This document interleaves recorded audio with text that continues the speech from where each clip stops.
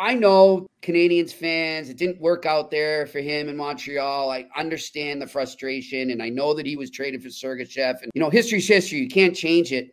But I'm telling you, I got to interview Jonathan Drouin plenty over the years, and he's a class act. He's a good kid. And, he, of course, wanted things to go differently as well. But if you're a fan of hockey, you're a fan of people, you got to love this story right now. I think it's one of the best comeback stories. And I would think he will be the nominee out of Colorado for the Masterton Trophy, Pierre.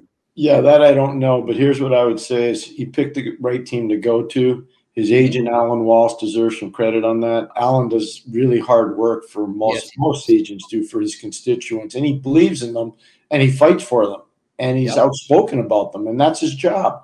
But, the truth is that he picked the right team.